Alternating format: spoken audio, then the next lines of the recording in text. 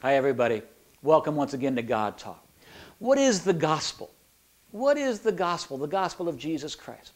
Many of you know the word the gospel, or the word rather gospel, means the good news. The good news of what? Here it is.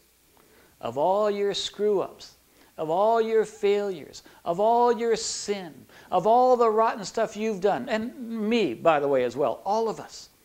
The gospel is the good news that your heavenly Father loves you and loves me so much that he sent his only dear Son, Jesus, to die for our sin. It's the good news that we're forgiven through what Jesus has done. It's the good news. Be encouraged, be reminded, even if you're in a place today and this week, and if you're in a season of difficulty, challenge, depression, oppression, the good news is that we're forgiven. So when the video's over, take a moment to rejoice that your Heavenly Father loves you so much, yesterday and today and forever, and he doesn't change, that he has provided forgiveness.